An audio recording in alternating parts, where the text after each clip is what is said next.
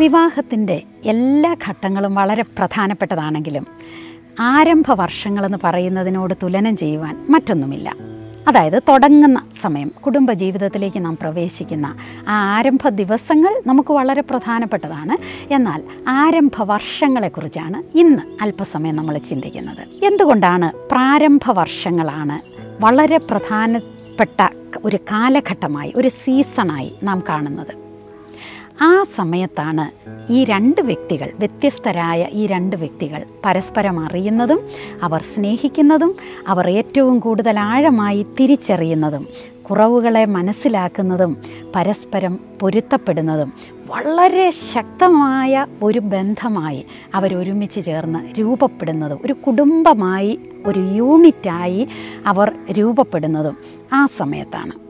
അതുകൊണ്ട് ഈ പ്രധാനപ്പെട്ട ഒരു ഘട്ടത്തെക്കുറിച്ച് നമുക്ക് അല്പം ആഴമായി ചിന്തിക്കാം. ആദമിനെയും ഹവ്വായെയും കുറിച്ചൊന്ന് ചിന്തിക്കാം. അവരുടെ ആ കുടുംബജീവിതം തുടങ്ങിയ സമയം നമുക്കൊന്ന് വിഷ്വലൈസ് ചെയ്താൽ, അതിനെക്കുറിച്ചൊന്ന് കണ്ടാൽ, മനസ്സിൽ കണ്ടാൽ എങ്ങനെയാണ്? എത്ര മനോഹരമായ, വളരെ അർത്ഥപൂർണവും വളരെ സ്പോണ്ടേനിയസുമായിട്ടുള്ള പല സംഭവങ്ങൾ അവിടെ നടക്കുന്നുണ്ടായിരുന്നു. ആ തുടക്കത്തിൽ ആദാം തൻ്റെ ഭാര്യയായിരുന്ന ഹവ്വയെ സ്വീകരിച്ചത് ഒരു വലിയ സ്നേഹഗാനം പാടിയാണ്. അതുപോലൊരു സ്നേഹഗാനം ഒരുപക്ഷെ നമ്മൾ കേട്ടിട്ടുണ്ടാവില്ല. നീ എന്നിൽ നിന്നുള്ളവളാണ്, നിന്നെ എനിക്ക് സമ്മാനമായി കിട്ടിയതാണ്, ദൈവത്തിൻ്റെ ദാനമാണ് തുടങ്ങിയ അർത്ഥത്തിൽ വരുന്ന വളരെ അർത്ഥസമ്പുഷ്ടിയുള്ള ഒരു ഗാനം. അത് പാടിക്കൊണ്ടാണ് ആദാം തൻ്റെ ഭാര്യയായി ഹവ്വയെ സ്വീകരിക്കുന്നത്. എത്ര മനോഹരമായ ഒരു വെൽക്കമിങ് ഇവൻ്റായിരുന്നു അത്. കാരണം ആ പുരുഷൻ നീ മറ്റൊരു വീട്ടിലെയാണ്, നീ മറ്റൊരാളാണ്, അങ്ങനെയുള്ള ഒരു ഡിഫറൻസിയേഷൻ, ഒരു വ്യത്യസ്തത വെച്ചുകൊണ്ടല്ല സ്വീകരിച്ചത്. നീ എൻ്റേതാണ്, നീ എന്നിൽ നിന്നുള്ളവളാണ്, നീ എനിക്ക് ദൈവത്തിൻ്റെ ദാനമാണ് എന്ന് പറഞ്ഞുകൊണ്ട് സ്വീകരിച്ചത്. വാസ്തവത്തിൽ വിവാഹ വേദികളിലെ മോടികളെക്കാളൊക്കെ എത്രയോ വലിയ ഒരു റിയാലിറ്റിയാണ് ഭാര്യ ഭർത്താവിനെയും ഭർത്താവ് ഭാര്യയെയും ദൈവത്തിൻ്റെ ദാനമെന്നുള്ള ആ കാഴ്ചയിൽ നാം സ്വീകരിക്കുന്നത്.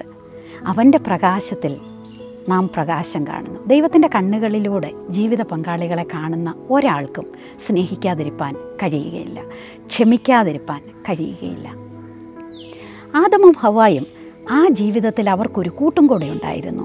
വെയിലാറുമ്പോൾ അവരോട് ചേർന്ന് നടക്കുന്ന സാക്ഷാൽ സർവശക്തനായ ദൈവത്തിൻ്റെ പ്രസൻസ്, അതവരുടെ ജീവിതത്തിൽ കൊടുത്തിരുന്നതായ ഫ്ലേവർ എന്ന് പറയുന്നത് വളരെ ശക്തമായ ഈ മുപ്പിരിച്ചരടെന്ന് നമ്മൾ സഭാപ്രസംഗി 4:12 നമ്മൾ വായിക്കുന്നുണ്ട്. മുപ്പിരിച്ചരട് എന്ന് പറയുന്നത് അതെപ്പോഴും മനസ്സിൽ ചിന്തിക്കുമ്പോൾ എനിക്ക് തോന്നാറുണ്ട്, എത്ര നല്ല ഒരു പദപ്രയോഗമാണത്. ഏകാകികൾ ഇരുവരായിത്തീരുന്നു, ഒരു വ്യക്തി ഇരുവരായിത്തീരുന്നു. അപ്പോൾ ആ ഇരുവരായിത്തീരുന്ന അവിടെ തീരുകയല്ല, അവിടെ ഒരു മുപ്പിരിച്ചരടിൻ്റെ ഒരു ഉദാഹരണം പറയുകയാണ്. കാരണം മറ്റൊരു എപ്പിസോഡിൽ, മറ്റൊരു സെഗ്മെൻറ്റിൽ നമ്മൾ ചിന്തിച്ചതുപോലെ ആ ദൈവമാണ് ഈ രണ്ട് വ്യക്തികളുടെ ഇടയിലുള്ള ആ ഒരു വിറ്റ്നസ്, സാക്ഷിയാണ് ദൈവം. അപ്പോൾ ഈ മുപ്പിരി ചരടായിട്ട് ഇത് വന്നാൽ ഇതിനെ വിച്ഛേദിച്ച് കളയുക അത്ര എളുപ്പമല്ല. കാരണം അത് ബലവത്താണ്, അത് വളരെ സ്ട്രോങ് ആണ്. ഇങ്ങനെ ഭാര്യയും ഭർത്താവും ദൈവവും ചേർന്ന് ഒന്നിച്ച് രൂപകൽപ്പന ചെയ്തെടുക്കുന്ന ദൈവത്താൽ സ്ഥാപിതമായ ഈ കുടുംബത്തിൻ്റെ ബന്ധമെന്ന് പറയുന്നത് വളരെ ആഴമുള്ളതാണ്. ചിന്തിച്ച് നോക്കിക്കുക, ഈ 3 strands cord എന്നാണ് ഇംഗ്ലീഷിൽ അതിന് പറയുന്നത്. ഇത് ഓരോ സ്ട്രാൻഡായിട്ട്, ഓരോ നൂലിഴകളായിട്ട് ഇതിനെ മാറ്റി വെച്ച് കഴിഞ്ഞാൽ എന്തായിരിക്കും സംഭവിക്കുക? അതിന് ശക്തി കുറയും, അതിൻ്റെ കരുത്ത് കുറയും, അതിൻ്റെ നിലനിൽപ്പിൻ്റെ ആ സാധ്യതകൾ പോലും അവിടെ ഇല്ലാതെയാകുകയാണ്. കാരണം ഇത് പൊരുത്തപ്പെട്ടല്ല, ഇത് ബ്ലെൻഡഡ് ആയിട്ടല്ല വരുന്നത്. അതുകൊണ്ട് തന്നെ ഭാര്യ ഭർത്താക്കന്മാരുടെ ഏറ്റവും പ്രധാനപ്പെട്ട ഒരു ഘട്ടമായി വിവാഹത്തിൻ്റെ പ്രാരംഭ വർഷങ്ങളെ നാം കാണുകയാണെങ്കിൽ ഏറ്റവും ഉചിതമായിരിക്കും. ഒരു ഉദാഹരണം പറയട്ടെ. സിമൻറ്റ്, മണൽ, വെള്ളം, ഈ 3 വസ്തുക്കൾ നമ്മൾ അതിൽ തന്നെ എടുത്തൊരു ഭിത്തിയിലേക്കൊന്ന് പതിപ്പിക്കാൻ ശ്രമിച്ചാൽ എത്രമാത്രം സക്സസ്ഫുൾ ആകും, എത്രമാത്രം അത് പ്രയോജനകരമായി തീരും.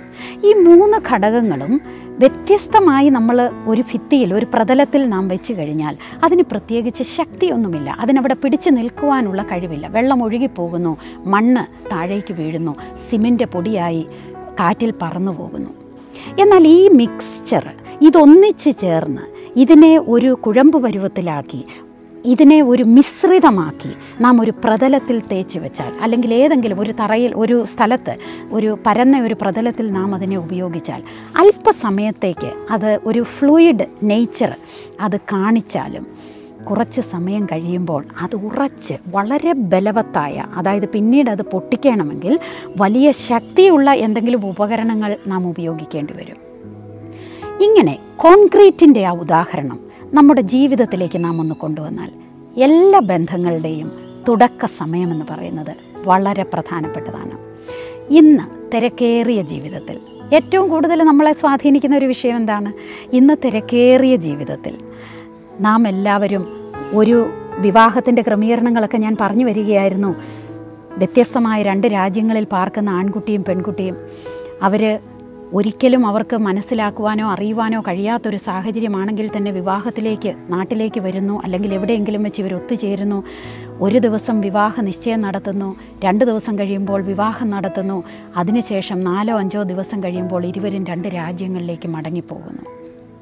എന്താണ് ദൈവം വിവക്ഷിക്കുന്നതായിട്ടുള്ള, ദൈവം നമ്മോട് പറയുന്നതായിട്ടുള്ള ദൈവത്തിൻ്റെ വിഭാവനത്തിൽ ഹൃദയത്തിലുള്ള ആ ചിത്രം അത് മനസ്സിലാക്കി കഴിയുമ്പോൾ തീർച്ചയായിട്ടും വിവാഹത്തിന് വേണ്ടി, എൻ്റെ കുടുംബ ജീവിതത്തിന് വേണ്ടി ഒരു വില കൊടുക്കുവാൻ ഞാൻ തയ്യാറാകും. ശരിയല്ലേ? നമുക്കൊന്ന് ചിന്തിക്കാം. യൗവനക്കാരായ എന്നെ കേൾക്കുന്ന ഓരോ വ്യക്തികളോടും എനിക്ക് പറയാനുള്ളത്, അവരെ പരിശീലിപ്പിക്കുന്ന മാതാപിതാക്കളോട് പറയാനുള്ളത്, വിവാഹമെന്ന് പറയുന്നത് 2 മരക്കഷണങ്ങൾ അല്പം പശ ചേർത്ത് ഒട്ടിച്ച് വെക്കുന്ന കാര്യമല്ല. അത് ഈ ബ്ലെൻഡിങ് ആണ്, അതൊരു ബോണ്ടിങ് ആണ്, ഒന്നിച്ച് ചേർന്ന് നാം രൂപകൽപ്പന ചെയ്യുന്ന. അത് മുൻപ് പറഞ്ഞ ഉദാഹരണം പോലെ മുപ്പിരിച്ചരട്, എത്ര മനോഹരമായ ഒരു ചിത്രമാണത്. മുപ്പിരിച്ചരട് വേഗത്തിൽ അറ്റുപോകുന്നില്ല. ഒരു വ്യക്തിയേക്കാൾ, ഏകാകിയേക്കാൾ നല്ലതാണ് ഇരുവർ. ഒരാൾ ഒരു കുഴിയിൽ വീണാൽ മറ്റേയാൾ എഴുന്നേൽപ്പിക്കുവാനുണ്ട്. ഒരു ശത്രു ഉപദ്രവിക്കുവാൻ വന്നാൽ വേറൊരാൾ സഹായിക്കുവാനുണ്ട്. അപ്പോൾ നാം പറഞ്ഞു വരുന്നത് ഈ ബ്ലെൻഡിങ്, ഈ ബോണ്ടിങ്, ഇതെത്രമാത്രം വളർത്തിക്കൊണ്ട് വരുവാൻ നമുക്ക് കഴിയുമോ പ്രാരംഭ വർഷങ്ങളിൽ അത് ചെയ്യാൻ നമുക്ക് സാധിക്കണം. അത് ട്രസ്റ്റ് ബിൽഡിംഗ് ടൈം എന്നാണ് ഞാനതിനെ വിളിക്കാറ്.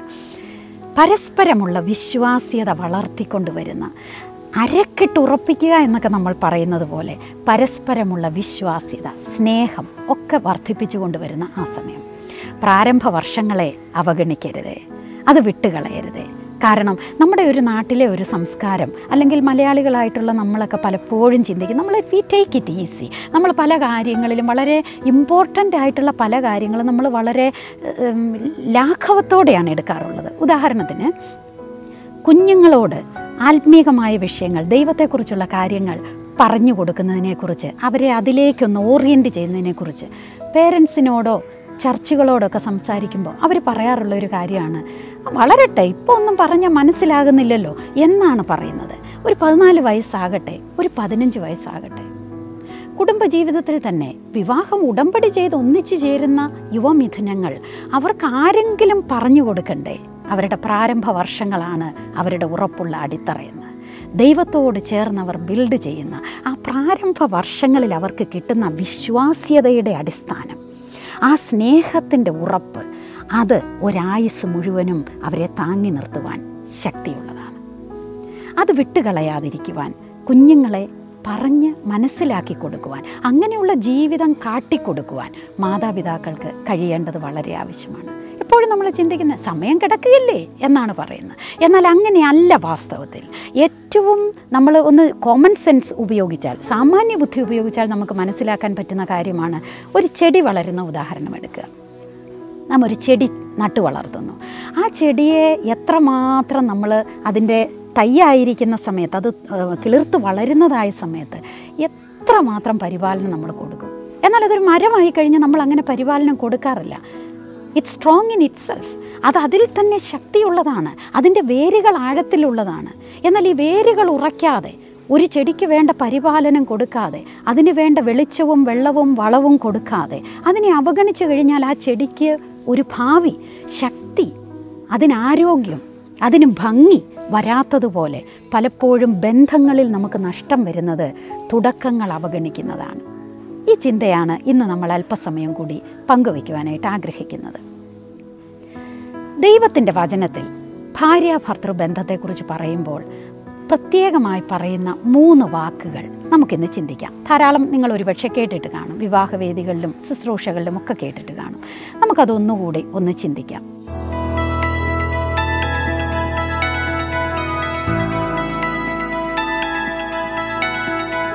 വിട്ടുപിരിയുക, പറ്റിച്ചേരുക, ഒരു ദേഹമായി തീരുക. 2 വ്യക്തികളാണ് ദൈവത്തിൻ്റെ വചനത്തിൽ പറയുന്നത്. അവരെ ദൈവം യോജിപ്പിക്കുകയാണ്. ദൈവം യോജിപ്പിക്കുകയാണ്. അവർ എന്തിനെയോ വിട്ടുപിരിയുന്നു, എന്തിലേക്കോ പറ്റിച്ചേരുന്നു, അവർ ഒന്നായിത്തീരുന്നു. അവർ മേലാൽ 2 അല്ല 1 അത്രേ. ഇത് നമ്മുടെ കുടുംബ ബന്ധത്തിൽ അഥവാ വിവാഹ ബന്ധത്തിൽ എത്രമാത്രം സത്യമാകാറുണ്ട്? ദൈവത്തിൻ്റെ വചനത്തിൽ പറയുന്ന വ്യവസ്ഥകളെ എവിടെയെല്ലാം അട്ടിമറിക്കപ്പെടുന്നുണ്ടോ അവിടെ ഒന്നും നമുക്കൊരു സമാധാനം കാണുവാൻ കഴിയുകയില്ല.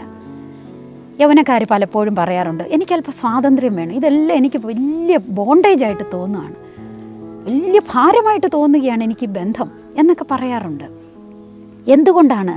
ദൈവത്തിൻ്റെ വചനത്തിൽ പറഞ്ഞിരിക്കുന്ന ആ വ്യവസ്ഥയിലേക്ക് അവരെ കൈപിടിച്ച് നടത്താൻ, കുടുംബജീവിതത്തെക്കുറിച്ച്, വിവാഹത്തെക്കുറിച്ച് അവരാകെപ്പാടെ ചിന്തിച്ചിട്ടുള്ളത് ഒരു നല്ല ഒത്തുചേരുന്ന, സംയോജിക്കുവാൻ യോഗ്യമായ 2 വ്യക്തികൾ തമ്മിൽ ചേരുന്നു, അവർ പല കാര്യങ്ങൾ പങ്കുവയ്ക്കുന്നു, നല്ല 2 ജോലി സാധ്യതകളുള്ള 2 വ്യക്തികൾ ഒന്നിച്ചു ചേരുന്നു, ധാരാളം പണമുണ്ടാക്കുന്നു. ഡിങ്ക് എന്നൊരു വാക്ക് നിങ്ങൾ കേട്ടിട്ടുണ്ടാകും. ഡബിൾ ഇൻകം, നോ കിഡ്സ്, കുഞ്ഞുങ്ങളും വേണ്ട, ഞങ്ങൾ 2 പേരും മാത്രം മതി, പേരൻസിൻ്റെ ഉത്തരവാദിത്വം ഒന്നും ഞങ്ങൾക്ക് എടുക്കുവാൻ കഴിയുകയില്ല. നമ്മൾ നമ്മുടേതായിട്ടുള്ള ഒരു വിഭാവനത്തിലേക്കാണ് പോകുന്നത്. നമ്മുടെ മൈൻഡ്, ഒരു മെൻ്റൽ പിക്ചർ നമ്മൾ ഉണ്ടാക്കിയെടുക്കുകയാണ്.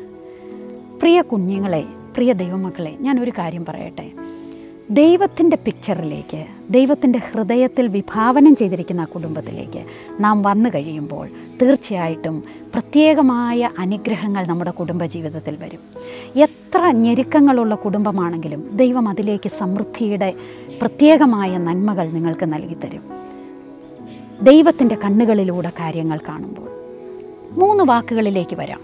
വിട്ടുപിരിയുക, പറ്റിച്ചേരുക, ഒരു ദേഹമായി തീരുക. ഇതെങ്ങനെയാണ് നമുക്ക് സാക്ഷാത്കരിക്കുവാൻ കഴിയുക? തുടക്കത്തിൽ തന്നെ പറയട്ടെ, മനുഷ്യൻ മാത്രം വിചാരിച്ചാൽ, മനുഷ്യൻ്റെ ശക്തി കൊണ്ട് വിചാരിച്ചാൽ എളുപ്പമുള്ള ഒരു കാര്യമല്ല. അതുകൊണ്ടാണ് ദൈവത്താൽ നമുക്കിത് സാധ്യമാണെന്ന് പറയുന്നത്. എന്തിനെയാണ് വിട്ടുപിരിയേണ്ടത്? പഴമൊഴികൾ പോലും പറയാറുണ്ട്, ഒന്നിനെ വിട്ടുകളയാതെ നമുക്ക് മറ്റൊന്നിനെ എടുക്കുവാൻ കഴിയുകയില്ല. പുതിയ ഒരു യൂണിറ്റാണ് കുടുംബം എന്ന് പറയുന്നത്. ആ യൂണിറ്റ് ഉണ്ടാക്കുന്നതിന് മുൻപ് ചിലത് വിട്ടുപിരിയണം. അതുകൊണ്ട് പുരുഷൻ അപ്പനെയും അമ്മയെയും വിട്ടുപിരിഞ്ഞ് ഭാര്യയോട് പറ്റിച്ചേരും. അവർ ഇരുവരും ഒരു ദേഹമായി തീരുമെന്നാണ് നമ്മൾ ദൈവവചനത്തിൽ വായിച്ചിട്ടുള്ളത്. വിട്ടുപിരിയുക എന്ന് പറയുന്നത് അപ്പനെ അമ്മയെ ഉപേക്ഷിക്കുക എന്നുള്ള ഒരർത്ഥത്തിലേക്ക് പലരും വ്യാഖ്യാനിച്ചെടുക്കാറുണ്ട്. പ്രത്യേകിച്ച് അതൊരു ഭാരമായി ചിന്തിക്കുന്നവർ. ഖുർബാൻ എന്ന് പറയുക എന്ന് കർത്താവ് തന്നെ പറഞ്ഞിട്ടുണ്ട്. എന്നാൽ ഉപകാരമായിട്ടുള്ളതൊരു വഴിപാട്, അതുകൊണ്ട് ദാറ്റ്സ് ഡൺ, ഞങ്ങളും തമ്മിൽ ഇനി യാതൊരു ബന്ധവുമില്ല എന്ന് പറഞ്ഞ് കൈ കഴുകി ഒഴിയുന്നതല്ല ദൈവവചനത്തിൽ പറയുന്നത്. നിനക്ക് നന്മയുണ്ടാകുവാനും നീ ഭൂമിയിൽ ദീർഘായുസ്സോടിരിക്കുവാനും നിൻ്റെ അപ്പനെയും അമ്മയെയും ബഹുമാനിക്കുക എന്നുള്ളത് വാഗ്ദത്തത്തോടുകൂടി ആദ്യ കൽപ്പനയാകുന്നു. There is no change in that, we cannot alter that. അതിലൊന്നും മാറ്റം വരുത്താനൊന്നും നമുക്ക് കഴിയുകയില്ല. അപ്പോൾ എന്തിനെയാണ് വിട്ടുപിരിയുക?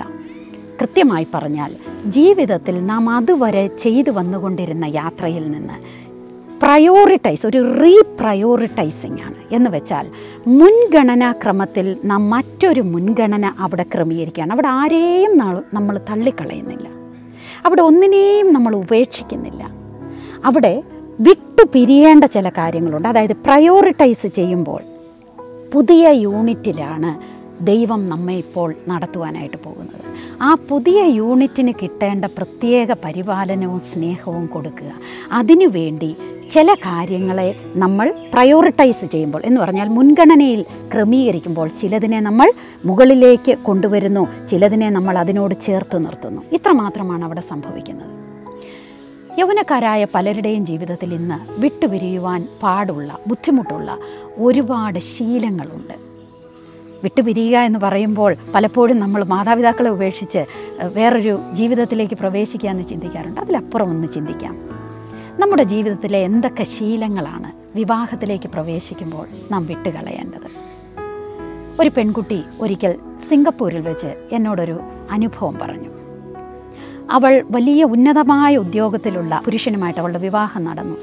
കൊട്ടാര സമാനമായ ഒരു വീട്ടിൽ ആ പെൺകുട്ടി പോയി താമസിക്കുകയാണ്. അവൾ ജോലിക്കൊന്നും പോകേണ്ട ആവശ്യമില്ല, കാരണം കോടികളുടെ സ്വത്ത് അവരുടെ കൈവശമുണ്ട്. വളരെ സൗന്ദര്യത്തിലും ഔദ്യോഗികമായിട്ടുള്ള പദവികളിലും വളരെ അത്യുന്നതമായ സ്ഥാനത്ത് നിൽക്കുന്ന ഒരു പുരുഷൻ ഭർത്താവായി വന്നു. ഏതൊരു പെൺകുട്ടിയും ഒരു പക്ഷേ ആഗ്രഹിക്കുന്ന ഒരു മനോഹരമായ ജീവിതം.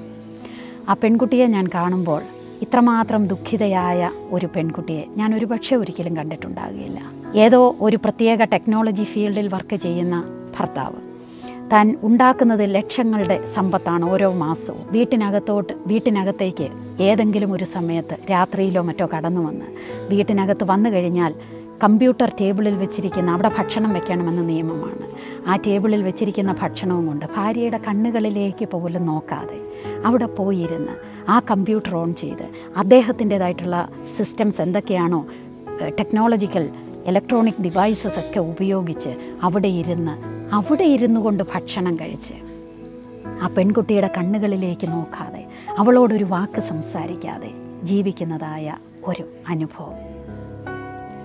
വിട്ടുപിരിയുക എന്ന് പറയുമ്പോൾ ഇതൊക്കെ നമ്മുടെ മനസ്സിലേക്ക് എത്തട്ടെ. എന്തിനെയാണ് നാം വിട്ടുപിരിയേണ്ടത്? ചില സുഹൃത്ത് ബന്ധങ്ങൾ നാം അകലം പാലിക്കേണ്ടതായി വരും. ചില ഗഡ്ജറ്റ്സുകളുടെ ഉപയോഗം നാം റീഫ്രെയിം ചെയ്യേണ്ടതായിട്ട് വരും. ചില ബന്ധങ്ങളെ നാം പ്രയോറിറ്റൈസ് ചെയ്യേണ്ടതായിട്ട് വരും, പ്രത്യേകിച്ച് കുടുംബങ്ങളിലുള്ള ബന്ധങ്ങളെ. അതാണ് പലപ്പോഴും പ്രശ്നങ്ങൾ ഉണ്ടാകുന്നത്. എൻ്റെ അച്ഛൻ എൻ്റെ കുടുംബജീവിതത്തിൽ അധികമായിട്ട് കൈകടത്തുന്നു.